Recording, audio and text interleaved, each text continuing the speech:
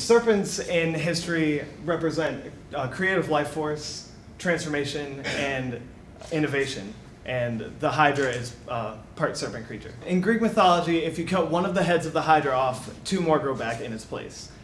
This really represents the growth of Florida Poly over time. We're living in, well, Lakeland.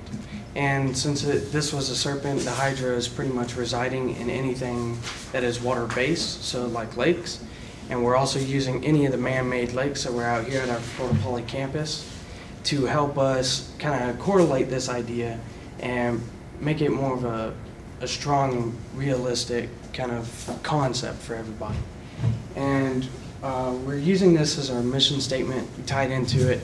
Our Hydra would have 4 heads, one for each of the concentrations like science, technology, engineering, and mathematics. We were also thinking about if we add a 5th head, we can make that centralized around clubs or organizations, or once we get Greek life going, we can have that represent their own fraternity or sorority. Another thing we had for the representation actually at the school had an idea for a statue that would be incorporated in the lakes. Coming down each lock there would be a lump of the Hydra, and then over this last walkway there would be one arch coming over the walkway that you can actually walk under. So one of the ideas that we had come up with as a group was anytime someone at the school gets something patented, we add a scale onto the bottom, the belly of the Hydra with their name and their patent on it. We came up with a couple designs.